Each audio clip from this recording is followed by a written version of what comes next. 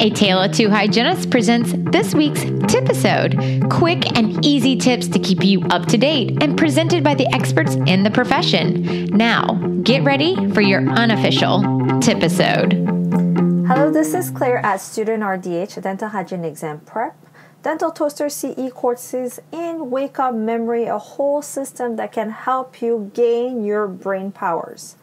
Now let's talk today about this phenomenon that is called information overload. Now this is not new at all. This started really when we had access to technology. But there's a special meaning to it, and let me read you the definition by the Cambridge Dictionary. It says that information overload is a situation in which you receive too much information at one time and cannot think about it in a clear way. Well, did you have those moments when you went to the grocery store and you forgot what your list was? Or you call a friend and you just totally forgot what you were going to say. You see a patient, what was their name? What did they come here for last time? And you see a drug name and you completely blank. I saw it in the textbook, I saw it in my CE course, but I really don't remember. So you pull out your phone and you do a search, right? So information overload came again with technology, which is really helpful for us, but also it did some things that are not awesome for our brain. So let's talk about what the grocery store was like in 1976. So there were about 9,000 products in a grocery store back then, 1976. That's a long time ago. And now we have about 50,000 products in one grocery store. So that's about 5 times what we used to our older generation used to have. And I would say with information, it's the same. We have not even 5 times more the information we used to have, but maybe even 1 million more times information that we used to have. If you look at the internet, you can find every single book that lives on earth if you do a search. You can find any information you need, any images you need. You can find everyone on earth on the internet again. So that created, again, something called the information overload, and which is not always an awesome thing. So let's see how our brain doesn't really like too much information at once. So this is a research, and it shows that people had choices. So it was a consumer study, and in a supermarket, people were given 6 different samples of jam. When they were given 6 different jams, 30% of them purchased one of the jars. Now, when they were given 24 choices, only 3% ended up purchasing a jar.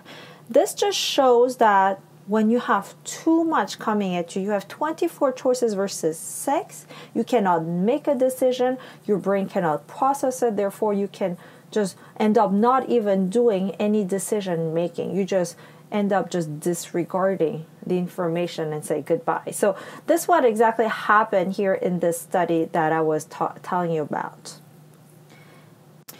Now it's time to dive deeper into the brain. Let's see how it really has an effect on the brain. So when information comes in, it goes first through this process of sensory memory. Everything you hear, you say, others people talking, images, everything is sensory memory. From there, it goes to what's called the working memory or short-term memory. The information gets temporarily stored there. Now, and one important thing to know is that short-term memory only have about 7 bins every minute. You don't have 1 million bins available for you to put information. You only have about 7, and they get dumped every minute or so. So for example, those 7 can constitute of, I have to do my email, so I have a text coming in, to, I would like to check out this new store, to thinking, okay, I hope I remember my patient's name, to, oh my God, my son had to go to soccer game and I forgot about this. So all of this, can be 7 or even more items. But when we have too much coming at us, when we have too much to remember, then our short-term memory is overloaded, literally. That just means that when there's too much information, your brain cannot even process it. So that's one of the effect information overload has on the brain. We are over our capacity. This also relates to multitasking. We hear here and there while multitasking is not a good idea, but this is exactly the scientific idea and also relates to our brain power. Our brain just cannot hold everything at the same time.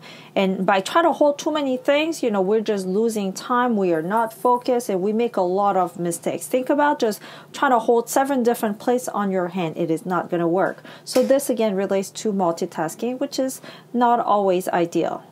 Now let's talk about the other effect of information load. I would say it is stress. We create ourselves so much stress because there's just too much around us. And there's another term that is called information anxiety. You can easily guess what that means, right? So when we have too much, we are too stressed. And when we have actually a little bit of stress, a low to moderate dose of stress, our cortisol level gets higher, which actually is good for the brain. We operate in a state that is optimal for us to retain information. We are awake. However, when there's too much stress, when we have too much coming at us, we create some roadblocks. So our information, the retrieval process, meaning when you get that information from your head and you try to use it in a way or you try to recall something, it is not working. And this comes directly from a study that is published in the Psychoneuroendocrinology Journal of Psychosocial Stress Exposure Impairs Memory Retrieval. So too much exposure to information just creates more stress, causes information anxiety. Now, the third effect that information overload has on us is not for us to not be able to practice information again and again. There's something called massing. That's why we try to remember everything at once and sit down in one sitting, 6 hours and study. That's massing. There's also something called spaced repetition. That's when you study for a little bit, take a rest, come back. Or you can space it, say day 1, day 3, day 6. Month 1, I'm going to review the same information. It's like going to the gym. When you have a trainer, they don't train you for 10 hours on one group of muscle. They rotate, right? One day you'll do the bicep, the next day maybe you'll do the legs, and you keep continuing because your muscles cannot just be that strong. And same for our brain. We cannot just do one thing at a time. But anyhow, when we have too much information, we don't even allow ourselves to get that time, the luxury to actually practice spaced repetition. We just group everything in one place and say, I'm just going to finish this and that's it because I don't have time anymore. So again, we looked at how information overload affected our brain, which is it impairs your short-term memory and it creates anxiety, and also you cannot use this spaced repetition method. I know I said a lot of negative things about information overload, but I really want to end this on a different note because there's some things that we can do in order to make our life better, right? This is not the end of the world, and especially when we think about how our young generation are even more struggling with information overload, this is what we have to teach them. Okay, so the first solution I would like to propose to you is do not multitask. Right, I already talked about multitasking, but the conclusion is let's stop that. Focus at one thing at a time. Write it down if you have to, saying right now I'm going to focus on writing this, my chart, my article, whatever that is. Do one thing at a time. So again, don't try to multitask. Okay, let's put intention on one thing. Let's do that well. By doing so, you're blocking other noise around you, and you are a lot more efficient by doing so. The second solution I would like to propose here is to do a brain dump. So when you have ideas coming at you, like, I want to check this out, I want to read this, I want to eat this, just write them down somewhere. Have a little note somewhere or on your phone. Notes work great. So you just write it down. You don't have to be a library. Don't put exclamation point, nothing. Just literally write everything that comes to your mind, because once it is there in your brain dump list, this is what you're going to do. This is a third solution that I propose to you. So you're going to take about 30 minutes every day to go through that brain dump list and actually tackle them.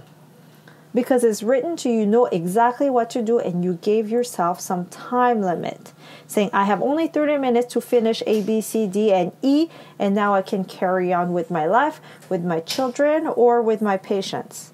So those are the 3 solutions that I would like to give to you again related to this problem of information overload. It is, first of all, let's focus at one task at a time, create a brain dump list every day, all the time, and then take 30 minutes of your day just to go through everything. You're plowing through every type of items you had on that list.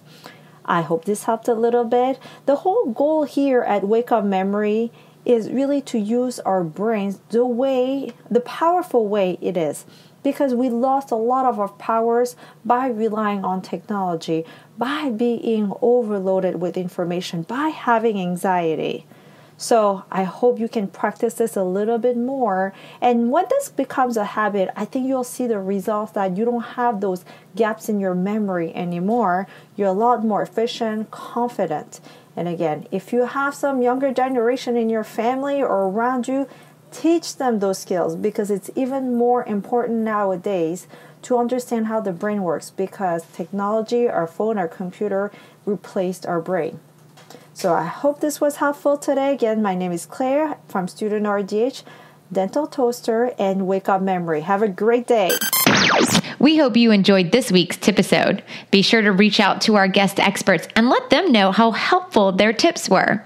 Follow A Tale of Two Hygienists on Facebook, Instagram, and head over to ataleoftwohygienist.com and subscribe to our newsletter. You can also email us at ataleoftwohygienist@gmail.com and keep listening for more awesome content from your unofficial dental hygiene podcast.